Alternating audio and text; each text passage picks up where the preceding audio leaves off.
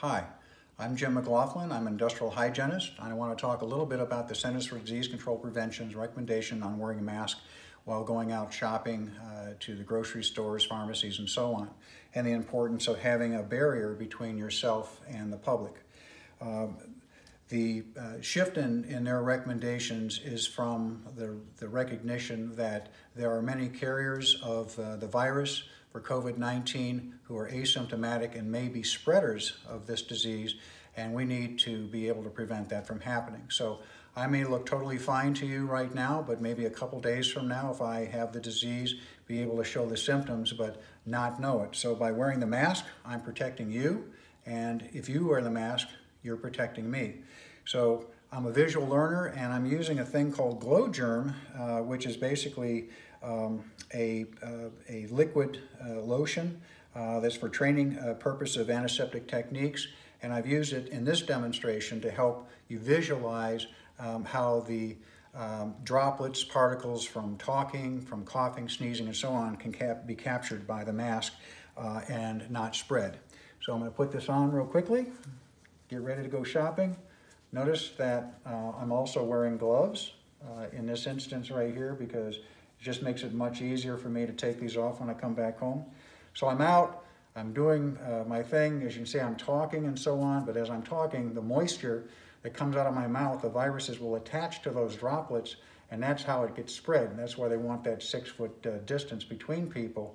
But with a mask, it helps a great deal in terms of not being able to spread the virus this way.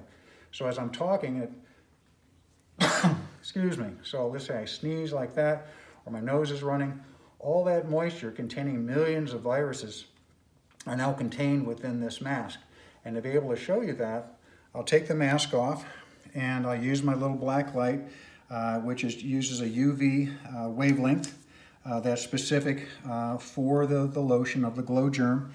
And you can see around my eyes here, my nose, and around the mouth, that the Glow Germ has been illuminated here, and this simulates what the viruses may look like that would be contained in your droplets, sneezing, and so on.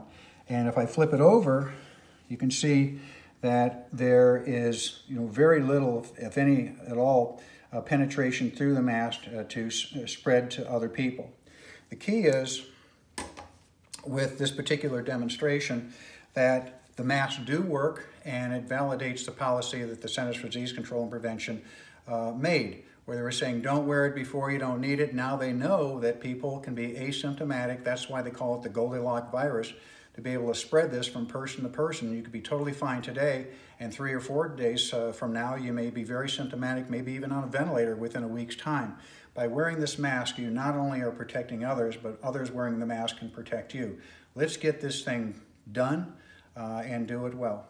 And also just a little shout out to my fellow industrial hygienist, a little quote that I like to do, because our passion, our focus is protecting those in the workplace. We have you COVID. Thank you.